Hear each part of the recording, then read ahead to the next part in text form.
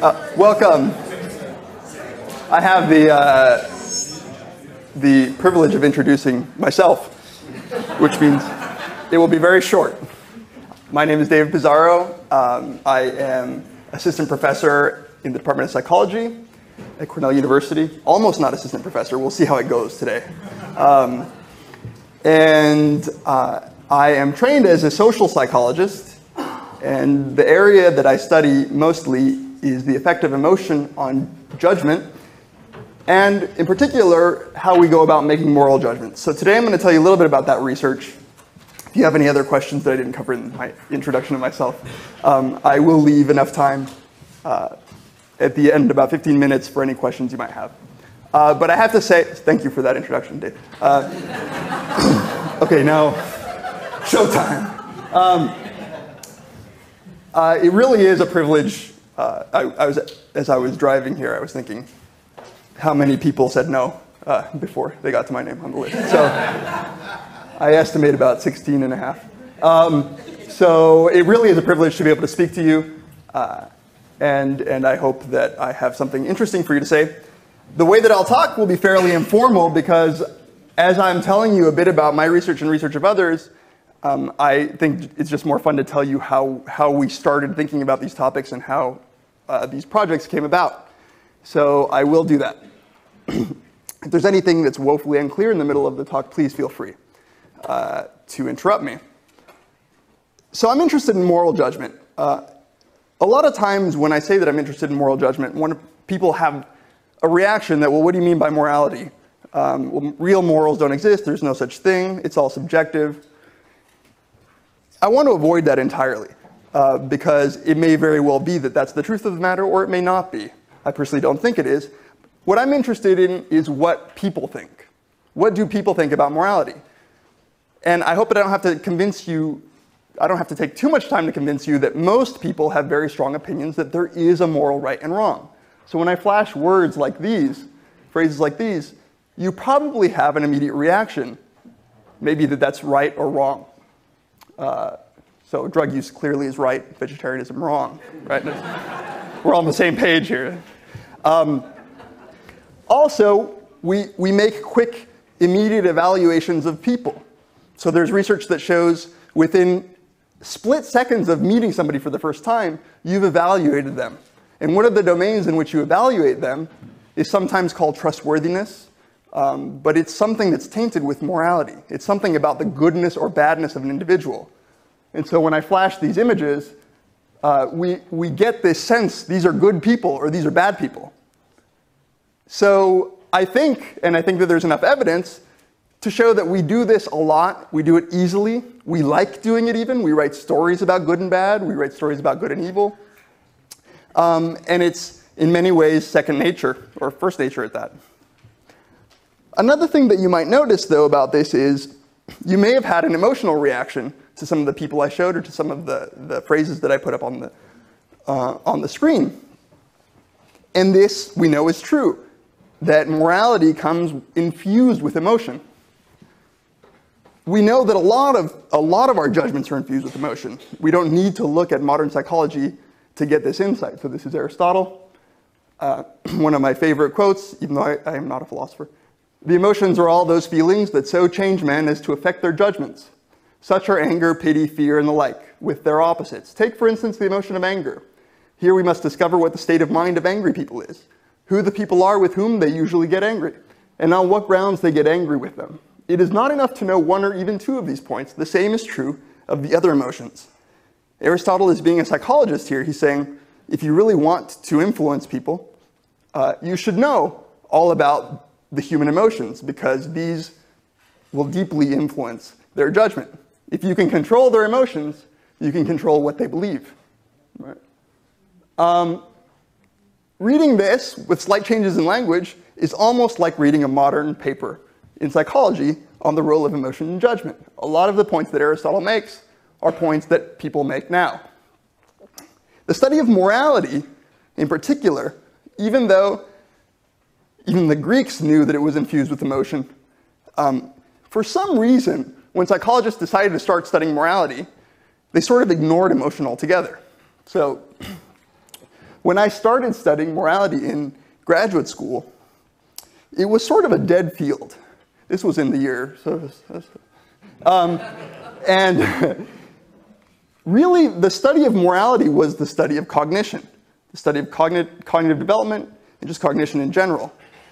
This had to do with some philosophical baggage, and some baggage that came along in just general psychology as well.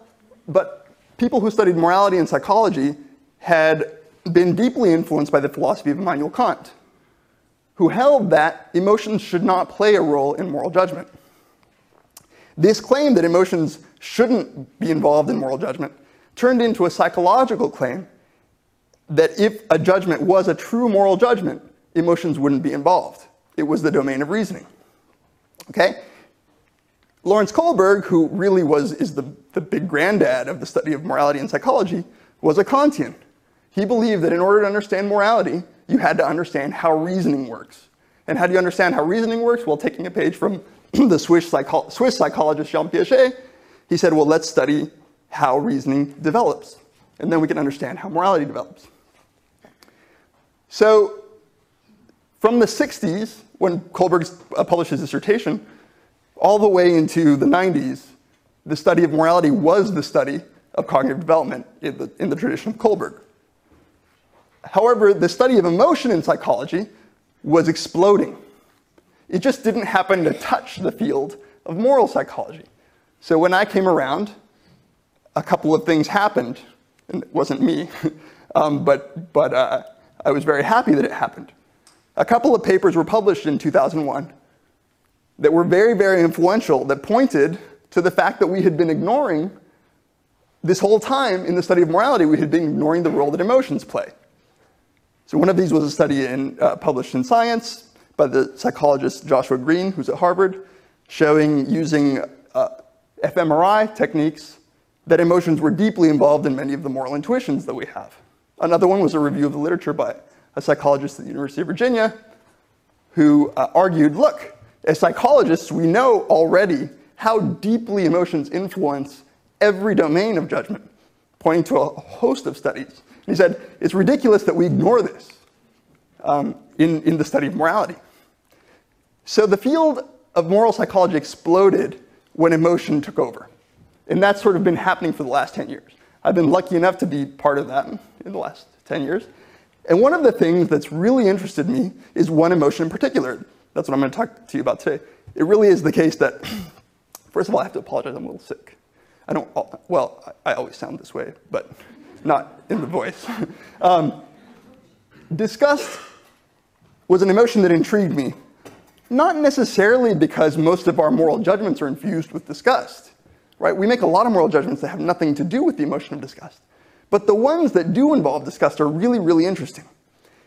And the emotion of disgust in and of itself, taking morality out of it, is a really, really interesting emotion. So let me give you a definition that's as good as any. This is from a wonderful book by a legal scholar named William Ian Miller. He wrote a sort of a cultural history of disgust. He's not a scientist, but this is sort of, may as well be a scientific definition. A sense of aversion to something perceived as dangerous because of its powers to contaminate, infect, or pollute by proximity, contact, or ingestion. Now, this is a broad definition, and Miller wants it that way, because it contains a lot of influences that maybe you don't think intuitively would be discussed. But I think he makes a compelling case that the power of contagion by anything dirty is sort of all in the same class of emotional reaction. All right, so this, if you can make it out, is a zoomed in face making the disgust facial reaction, facial expression. For those people who like doing things like categorizing emotions, they make lists of the emotions that are presumed to be basic. Facial expression plays a large role. There are a few emotions that seem to be expressed in the face no matter where you look. So this is the characteristic facial expression involved in disgust. It's a wrinkling of the nose, a raising of the lips. And it often involves, even though in adults you can't tell very much, expulsion of the nauseous substance that might be contaminating you in the mouth. And we'll talk a little bit about the roots of disgust in the oral domain, right? So you can put a bitter solution in a baby's mouth. They might not do the full-fledged wrinkling of the nose, but they probably don't do this. But you can do it with quinine. That's safe, right? Just get a little Benadryl afterwards. The baby will go like that.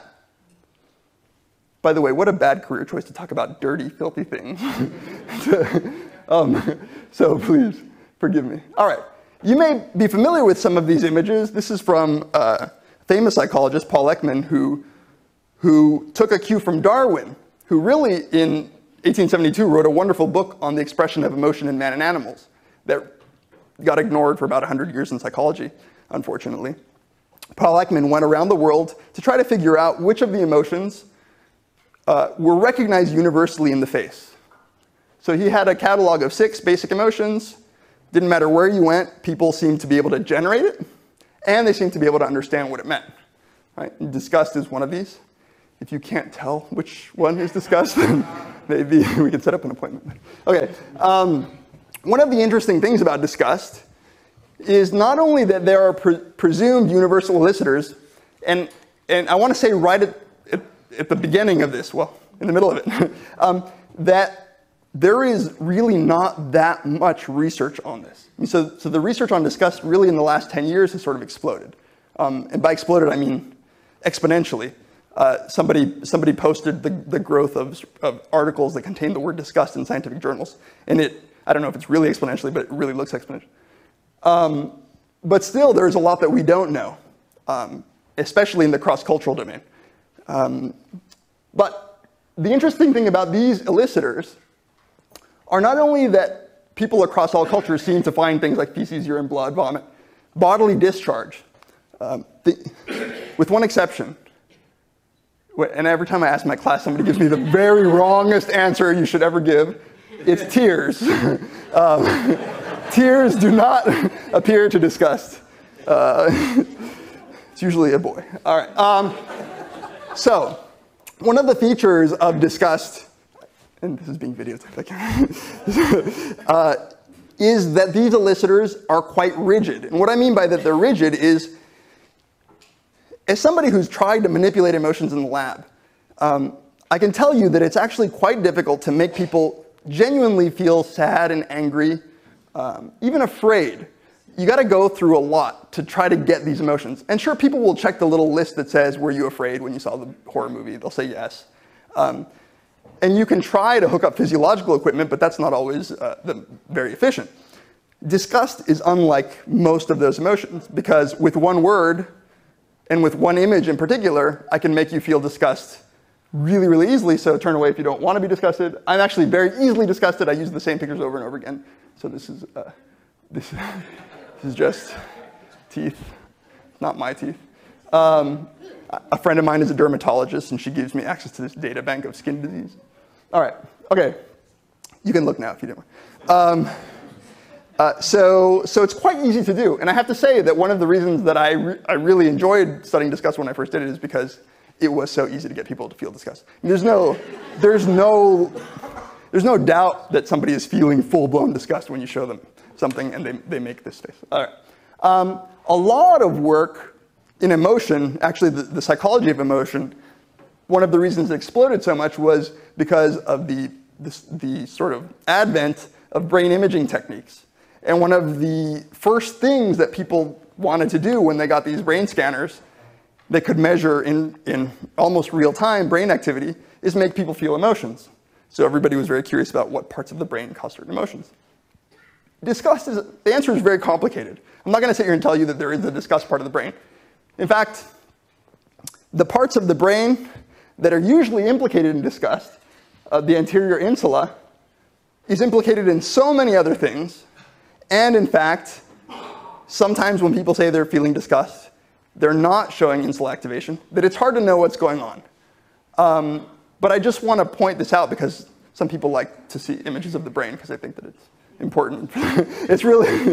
But it's really not that critical to any of the research I'm going to tell you. There are some very interesting studies, however. There are people with natural lesions. So Huntington's disease that kills a bundle of nerves that happens to coincide with the insula in some other areas. They have impairments in their ability to recognize disgust and not other emotions. In some epileptic patients who are being prepped for surgery, the insula is deep down inside, so it's hard to study by actually getting in there. You can image it. But in epileptic patients, you can show them disgust images and get specific electrodes that measure neuronal activity, and the insula is going crazy. But the insula goes crazy for a lot. You show a picture of a food or a naked person, the insula is going to fire a lot too. So it's hard to know exactly. It's more like a connection. It's like a network of connections that are involved in disgust. All right. One of the interesting things about disgust, and if any of you have children, you'll know that it actually emerges later than you might want it to. So a lot of the work on disgust, and even the work that I'm going to talk about, hinges on this understanding that disgust must have evolved through natural selection to protect us from ingesting bad stuff, right? To keep us from putting poisons in our mouth. It's consistent with a lot of what we know about how disgust works, what makes us disgusted.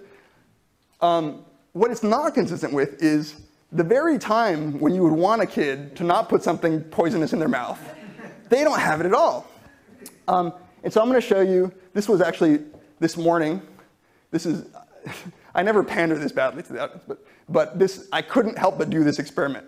And I did it this morning. This is using my iPad that your tuition paid for. No. I took a picture of, this is my daughter, 6-year-old daughter. Thank you. That's her normal expression, when she's with me at least. All right. I asked her a series of questions. I said, what if this happened? All right. So at the top left, what if you stepped in dog poop? All right. What if your friend threw up during lunch? This actually happened to her. What if you had to eat a plate of fish? She's actually vegetarian. And fish. I was actually raised vegetarian as well, so I'm raising her vegetarian. And we're both very disgusted by fish. And this one I just put as my control condition, but also to illustrate a point I'm going to make later. It's a little dark. She's trying to make a mock sad face. When I asked her, what if someone stole all your money? She happened to be counting her money at the time. And she was trying to communicate that she was sad. But in fact, it was really just a mock face of sadness, because that's not what she looks like when she's sad. That, on the other hand, she was gagging. These are real disgust reactions. So it illustrates how easy it is. The other thing that I want to illustrate is that it's very easy to show you one picture of a static image that's posed and say, this is the disgust face. But life is a lot sloppier than that. The disgust face is generally going to involve activation of these upper lips, muscles that wrinkle the nose, the levator labii, they lift the lips. But in real time, you get a lot of variation. Now, she's 6. She experiences disgust, as you can tell. One thing that she hasn't gone to, which studies show kids are just getting to now, is when I showed her this slide, and I said, what emotion is this? Her first response was, I don't know, anger. Her second response was happiness, which she was just deducing because of the teeth. She could see the teeth.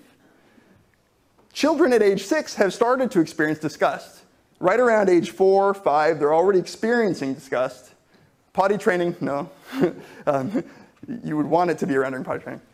But they're still having a lot of trouble recognizing the face of disgust. That's not true for those other basic emotions that I showed you. Right? So kids are late to the disgust game in a way that's sort of interesting, given that the general understanding is that this emotion, like others, evolved to serve a specific function. Fear exists because our ancestors who actually felt it were more likely to run away from the bear. Those who didn't live to survive or reproduce. Right? The same thing is thought of disgust, that it protects you. The name betrays the oral origins, right? That it's supposed to protect you from eating things that might make you very sick or kill you, right? And that's why these things in particular that are disease-bearing would actually be universal illustrators of disgust. So there's a lot of work that points, starting with Darwin, actually, who was one of the first people to discuss to this evolutionary origin. Some evidence for this is that when you actually measure using facial measures of electrical activity in the face, facial EMG, you can see that the same activation is happening when people ingest a bitter substance as when you show them a picture like the ones that I just showed you. It's the same thing. I don't know that you needed this to do it. They also included another a moral judgment scenario, which also showed the same thing. All right.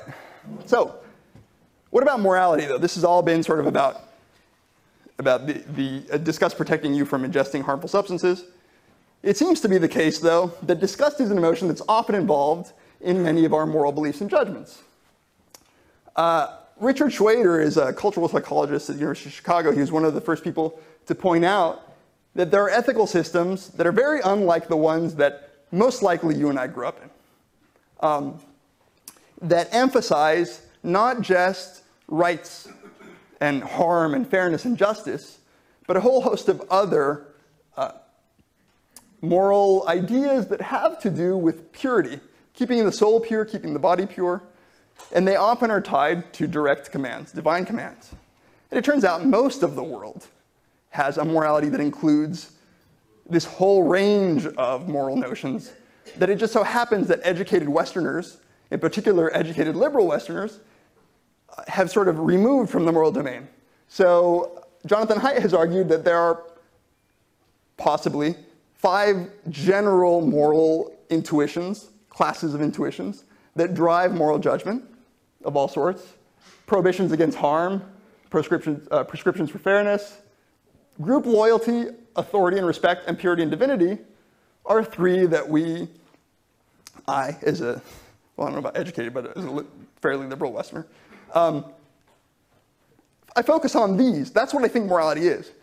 A lot of the rest of the world, including a large part of our own country, focuses on these other foundations. All right.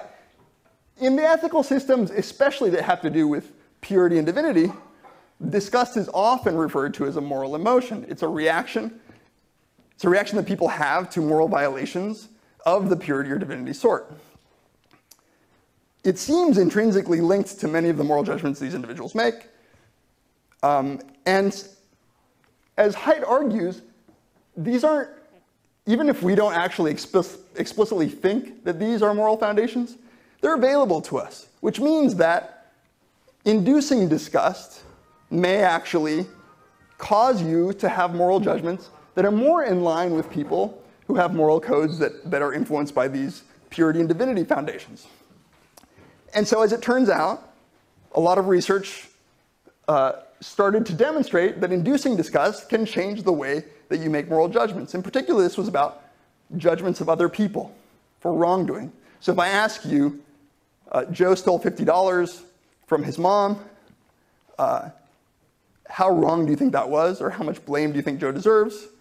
If I had shown you those pictures of like the diseased mouth and stuff, you might actually think that he deserves more blame, that the act in and of itself was more wrong. And it's not just negativity. It doesn't seem to affect other judgments that are not related to morality in the same way. It seems to trigger sort of a punitive, harsh moral judgment, especially in the treatment of others. So these studies, using a variety of methods, I'm going to show you one right now, show that disgust has this general influence of making people sort of harsh moral judges. This is actually some slides I stole from a colleague of mine at University of North Carolina, Chapel Hill. They were interested in skipping the pictures. They want to get straight to that bitter taste that seems to have the same influence on your facial expression and probably on a similar emotional reaction. They gave individuals either sweet liquids, neutral liquids like water, or this Swedish bitter stuff. And then they asked people, this is just one of the things they asked. Tim is a graduate student. He likes to have library books at home to help him with his research, but the library won't allow him to check out any more books since he has so many overdue. So he started to simply leave with the books from the library without checking them out. By the way, there's a fascinating study. A philosopher actually did this. Books on ethics are the least returned books. It's one of the most brilliant. It's one of the most, and you didn't even have to do it. You just go and like look through the records. It's brilliant. All right. So this isn't my chart because it's too imprecise. A philosopher made this chart. This imprecision here. Higher numbers indicate more harshness, more moral blame, more wrong. And you can see that the bitter taste made them view the act as more wrong. This experiment became more interesting when they reported, when they looked at the data, something that I'm going to talk about now. This relationship was driven by political conservatives. Why? So one of the things that Jonathan Haidt points out is that when I said, for instance, that harm and fairness and justice, these seem to be characteristic of the morality that educated Western liberals have, Jonathan Haidt points out that in our institutions, this is the sort of morality that we think everybody has, but a large part of our nation actually endorses those other foundations as well. Conservatives, no matter how you cut it, conservatives are more influenced by their intuitions when it comes to authority, loyalty, and purity and divinity. So I'm using purity and divinity interchangeably, but understand that it doesn't require divinity. Okay, I hope to have some explanation for why this might be the case. All right. But it's not just that disgust makes you, in general, harsher. I mean, we can show that in the lab. We can show that pretty much any moral violation that I ask you, if you're feeling disgust, you're going to be harsher. And it's interesting that it's really specific to moral judgment and not other sorts of evaluation. But the reason that I got interested in disgust in the first place is that it was seems to be such a powerful rhetorical tool to convince people that not just all moral violations are wrong, but that some people in particular and some acts in particular are extra wrong. Right? So, and I'm not at all the first person to point this out. Martha Nussbaum, philosopher, has an entire book on legal theory and disgust and what it does. It's surprisingly thin on psychology, but I'll leave that there. Thus, throughout history, certain disgust properties, sliminess, bad smell, stickiness, decay, foulness, have repeatedly and monotonously been associated with Jews, women, homosexuals, untouchables, lower class people. All of those are imagined as tainted by the dirt of the body. So this is not just, I'm feeling disgust because I was just shown an image and now I'm given a neutral target and this is influencing me. It's that disgust in particular seems to affect my judgments of some people and some acts. At least that's the intuition, and that seems to be the strategy that people use. This is something I found when I was a graduate student, first interested, looking through Nazi propaganda. This is actually a children's book. I didn't know they wrote children's books, the Nazis did. Thought they were very busy just being mean. Just look at these guys. The louse-infested beards, the filthy protruding ears, those stained fatty clothes. Jews often have an unpleasant Swedish odor. If you have a good nose, you can smell the Jews. All right, so this is an appeal to the disgust reaction, right, to tag it to these people, this group or this individual. And it seems to be effective. It seems to be a powerful rhetorical tool. A more modern day example comes from some of the rhetoric that people use to try to convince you that homosexuality is wrong, or that people, gays and lesbians, are actually not worthy of respect. This is from a website that I put it up there because for academic reasons, but you don't feel the need to look it up. And by the way, I'm happy to make my slides available to everybody because you're all taking notes so carefully. Gays are worthy of death for their vile sex practices, filthy, like dogs eating their own vomit and sows walling in their own feces. This, again, is an appeal to a very sort of corporeal act that's intended to induce disgust and remind you that these people are filthy. This is not, and I would like to point out, this is not the way in which we sometimes use the word disgust when we're saying that there's a moral violation. So people often say, used car salesman disgust me, or the politics of that guy disgusts me. It's up for debate whether that's really disgust. And that's not what I'm talking about here. What I'm talking about is this very, what researchers call core disgust reaction. That is tying something directly to a thought that would induce disgust in you because of the reasons we know disgust exists.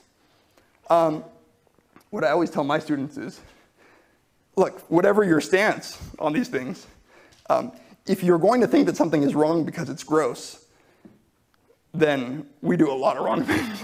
And so if, for instance, a sexual act is disgusting to you, and that's why you think it's wrong, well then, two very ugly people having sex is really wrong, right? So that's independent of any argument you might have that might stand or fall on for other reasons. But, you want to think this through. There's a lot of disgusting things that we do in private that we don't want necessarily to use disgusted.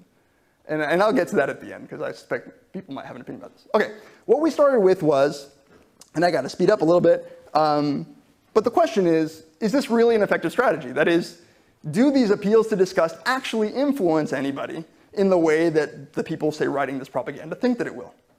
And one of the ways that we thought to ask this question, or answer this question, was there's plenty of research that had been done before us showing that there is variability in how easily disgusted people are. So I told you earlier on that I'm actually really easily disgusted. There's just a normal distribution like everything else. And you can measure this with a simple questionnaire. And this questionnaire actually does a pretty good job of predicting, for instance, what you would do if I brought you into the lab and asked you to do disgusting things. Some people have absolutely no problem with this. In fact, most college males have absolutely no problem doing very, very disgusting things. There's one finding, it's a huge finding, is that women report being way more sensitive to disgust than men do. So we thought, if disgust is being used as a persuasive technique, it should work better on those people who actually can be easily disgusted, right? So those phrases that I read to you from the website or from the Nazi propaganda or the Martha Nussbaum stuff, did that impact you in that visceral sense, right? In the disgust sense, not in the moral sense. Let me just give you some sample items from the questionnaire that's been developed and that's been shown to reliably assess individual differences in the population. They simply ask you a series of questions. Here's some samples. I try to avoid letting any part of my body touch the toilet seat in a public restroom, even when it appears clean. I always give this to my class, and I say the only question to me is how many layers of toilet paper? Because if you're not doing that, and they look at me puzzled, what are you talking about? And then I say, you weren't raised right, and then they yell at me. And then okay. Even if I were hungry, I would not drink a bowl of my favorite soup if it had been stirred by used but thoroughly washed fly swatter.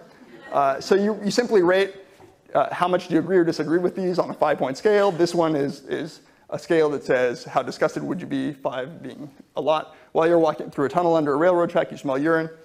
There's a longer version of this that has about 32 items. There's a short one that has 8. They both do a pretty good job of predicting real life behavior. Okay, we were interested in how disgust related to moral judgments. So along with Paul Bloom, a former advisor of mine at Yale University, we started looking at this disgust sensitivity questionnaire with a host of moral judgment items, and we kept finding nothing. So another advisor of mine said, can you just, in this survey, can you include political orientation? Simple 7-point scale. It says, on a scale of 1 to 7, how politically liberal or conservative are you? And I kept getting back this relationship that people who said they were very easily disgusted were more likely to say they were politically conservative. Let me just say, I could just as easily say the people who are more liberal don't get disgusted very easily, right? And it might betray something about which way you think it ought to go. So I ignored it because I actually do not want to touch politics with a 10-foot pole. It really frightens me. But I kept finding it over and over again. When I got to Cornell, Yoel Imbar, who was a graduate student here, said, this is too fascinating. You can't just not keep this up. So we did, and we published a set of 3 studies that discuss sensitivity. The more easily disgusted you reported being was correlated with political conservatism. Again, this is actually just easier to report positive correlations. I could say the more liberal you were, the less likely you were to be politically easily disgusted. But when we looked carefully, when we looked at all of the attitudes, we had a battery of political attitudes. We pre-tested in tested again, and found sort of a whole host of possible attitudes you could have that would be classified as political. And we found that the only thing disgust sensitivity was picking up were these two. This is not to say that these are the only two in the world that it would pick up, but of all the ones that we tried, it was picking up on attitudes toward gay marriage and attitudes toward abortion. So we sort of came back to the moral nature of the disgust reaction, where we started by wanting to investigate this weird finding that we had gotten, and we came right back to it not being about other political attitudes, had nothing to do with economic, fiscal policy, had nothing to do with views on welfare, foreigners, death penalty, none of that. The only two were gay marriage and abortion. In another series of studies in another paper, we also showed that it was related to implicit beliefs about homosexuality. And I can talk about that in the discussion about what I mean by implicit beliefs, but simply what psychologists have developed are tests that can assess an attitude that you may not be willing to report. In some cases, you may not even know you might have through these sort of ingenious tasks. All right, so this is just to show you. The dark bar is males. Higher numbers indicate opposition to gay marriage. This is from a Cornell sample right here. So even though our participants skew liberal, we have enough variability.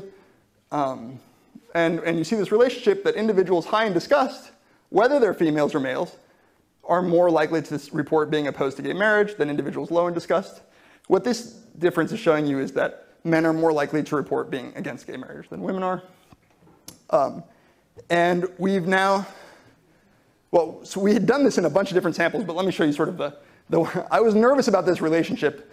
Okay, I was nervous about this relationship because we had shown it over and over again, but I still didn't quite believe that we had, and you should be asking yourself this question at this point. Look, there are a lot of other things that could explain this relationship. It could be that conservatives in general have more money and their homes are cleaner, whatever, you name it. It could be that there are personality differences. So in collaboration with Jonathan Haidt, who has a website that where he's been collecting data on especially moral attitudes, we got what is the most ridiculous sample I've ever worked with. So the full sample was about 25,000 individuals who reported their attitudes, and you get, it's not representative in the sense that a sociologist would, or a political scientist might want, but it is representative in the sense that there is no group and there is no attitude that's not represented in the sample. And we controlled for everything that we could that might explain this relationship, including age, self-reported religiosity and religious attendance, education levels, gender, ethnicity, what else? Income, right? Importantly, we controlled for personality traits that we know already are related to political orientation. And even with all this, there is still this reliable relationship that people who report being politically conservative were more likely to say that they're easily disgusted. All right. So this is a colleague of mine sent this to me. And again, I want to remind you that this really seems to be the case because conservatives, at least in this country, also happen to have attitudes in these particular domains, right? Gay marriage and abortion. And that's what seems to be driving this relationship. This was a colleague sent this to me. Gay marriage is legal in Iowa. This was I didn't have to do any studies. Posted by anti-liberal. Disgusting. So I really could have avoided 5 years' work. Now, the hypothesis that I wanted to defend, though, really relies on conservatism in this country being tied to particular views about, say, the legality or the morality of abortion or gay marriage. But that data set allowed us to look across 114 countries, and we kept finding the same thing. I don't know what to make of this, all right? So this is actually, we submitted this because we're surprised by the data. The caveat is they are English speakers, so they're people who are familiar with, we're not getting, the Bushmen of the Kalahari here, right? These are people who log on to the internet and take studies. So, all right. The other question that you ought to be asking you, and I'll conclude with by actually going through this very quickly because the story is very easy to tell, which is that I've shown you a relationship that is correlational, right? I've shown you that moral attitudes, I'm arguing that moral attitudes seem to be related to a particular kind of emotional style, right? But really, you have to, in order to build this argument that emotions are causing it, you have to try to actually demonstrate a causal link. And so there is a trade-off. You have to go into the lab, use very limited samples of subjects, very controlled environment, manipulate disgust, and actually see if it affects their moral or their political judgment in the way that we've been arguing. Which leads us to groundbreaking science. I cannot say that I invented this technique. I borrowed it from a colleague. But this is one of the most effective ways that we can make people disgusted in the lab without making it completely obvious that we're trying to disgust them. And so this is a nauseous odor. That's what I say in the paper, because I'm actually so easily disgusted that I don't like to say fart spray. It grosses me out every single time. And you just spray a couple of sprays in the garbage can liner, and when participants walk into the, I feel sorry for our RAs. Maybe some of your children are my RAs, and they probably have to. Think about it. We've shown that reliably disgust makes people harsher judges of others, and these poor RAs have to like spray this foul odor, and then people walk in, you know, they make this face. So this is a way of manipulating disgust. Half of the people who take our study, we have to rotate days to air out the room, but we try to take care of this. All right, this is very quickly is just to simply show you, this is a measure that's more subtle of attitudes toward individuals or groups. This is called a feeling thermometer measure, and it's plotted a little weirdly. But what this measure asks you to do is, on a scale of 0 to 100, how warmly or coldly do you feel towards group X or individual X? And what psychologists have found is that if you phrase the question in this way, people might not be willing to report that they actually dislike any individual or group, but they are willing, this picks up on differences that other measures show people might have. It's a very easy way to do it. What this shows is that on the days in which the room smells bad, people are harsher in their evaluations of lesbian women and gay men on the days that it smells bad. Again, this is experimental, right? This is only on those days in which there's a bad smell. Importantly, we asked a whole bunch of other groups. We asked African Americans, immigrants, you name it, we asked them, and this is the only one that seems to be affected. All right? So there's some causal evidence that disgust is selectively affecting the evaluation of certain groups. In this particular case, a group that's been over and over again tied to this language of disgust. Another one, this is a student of mine, Chelsea Helion, who borrowed this wonderful method that I'll use really quickly, but it's fun to illustrate. It turns out that our facial expressions of emotion aren't just sort of byproducts. They actually seem to work by giving us feedback. So when you smile, it actually does put you in a better mood. And researchers have shown this by manipulating how, if I just tell you to smile, there's what we call demand characteristics, right? I know that you're asking me to be happy, so I might report being happy. But if I tell you to put this pen in your mouth and I say, clench it in your teeth, I don't know whose this is. We use fresh pens. Every participant opens a brand new pack. They actually, clenching between your teeth activates the muscles that are usually activated in a smile. This in turn makes you act as if you were more happy. So in studies where you're asked to rate cartoons for how funny they are, if you're clenching it like that, you rate it as funnier than if you do like this, which actually blocks you from being able to smile. All right? Chelsea said, why don't we use this for disgust? There had been some other research showing that you could effectively block the influence of an emotion by blocking the facial display of that emotion. So we had participants watch disgusting images when they kept their pen. This effectively prevented them from wrinkling their nose in that typical fashion. And so what we found was, using the scenarios that other people had used to show that disgust makes you more severe in your moral judgments, this actually, I don't have the graphs here, but this wiped it out. The inability to make the disgust face blocked the influence that emotion has been shown to have on moral judgment. All right, last thing, only because not even I believed this, but I promise you it worked. There had been recently some work showing that washing your hands influenced a variety of judgments, right?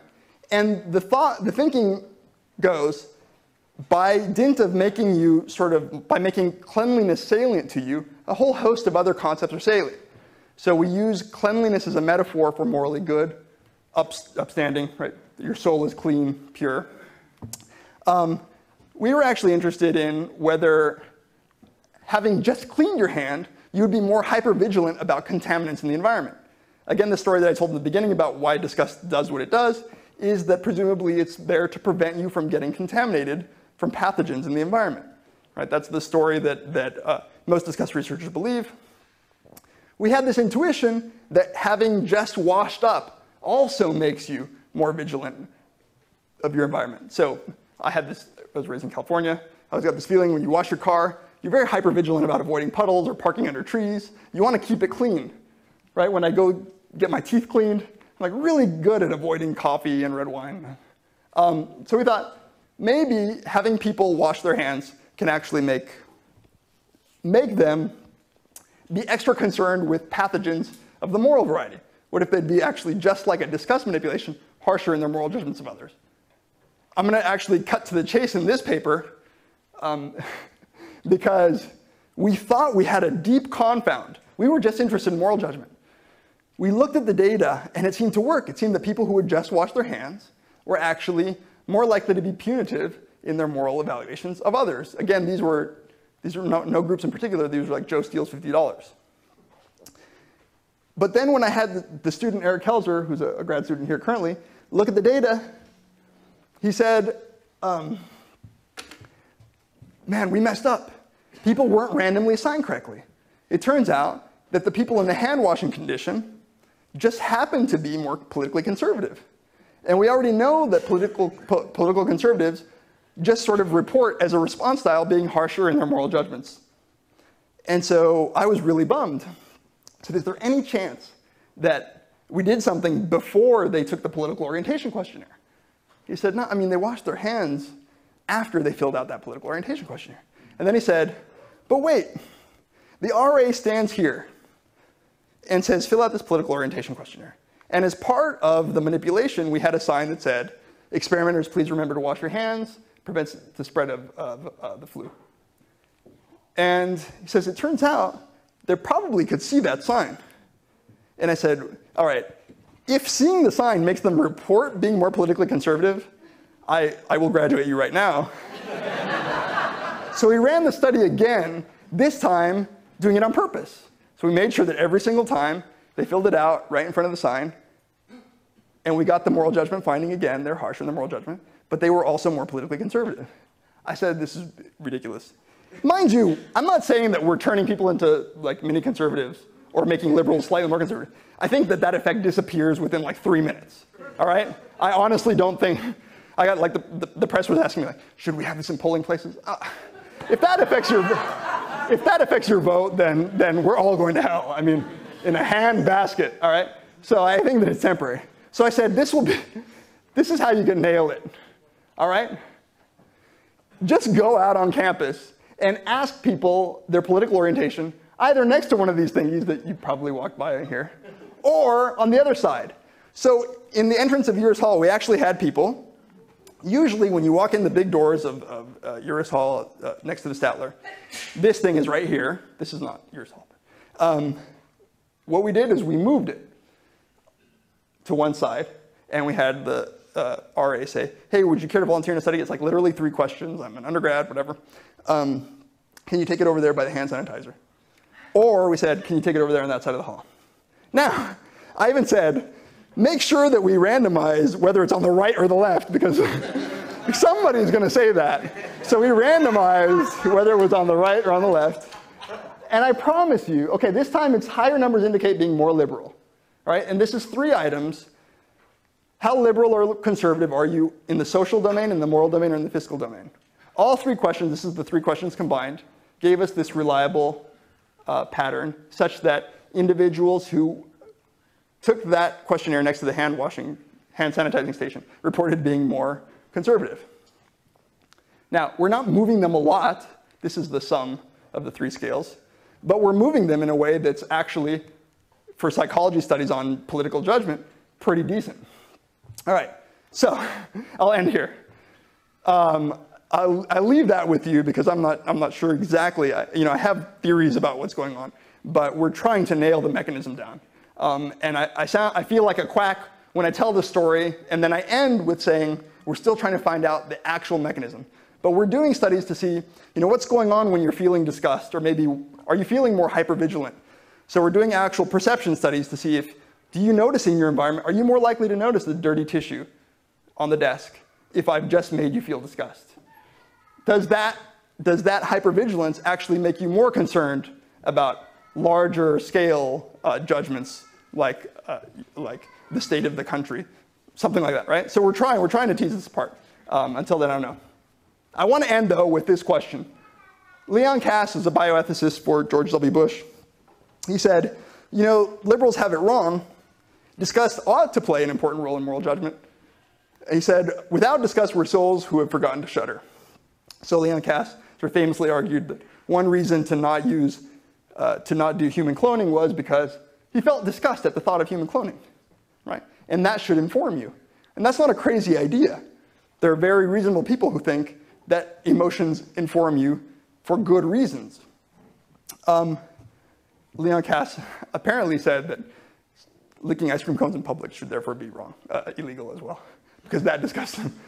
And I got to give it to him. If he did say that, he is carrying it to its logical extent. It seems like reasonable in that sense. All right.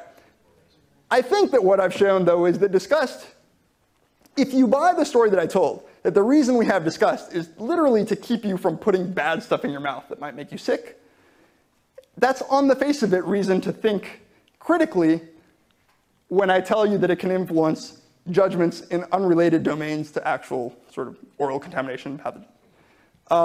And so, at the very least, I can say that I hope that some of this work is pointing to greater reflection about the sources, emotional and non-emotional maybe, that give rise to the sorts of moral judgments that we make on an everyday basis. Because these judgments, after all, do affect real people, right?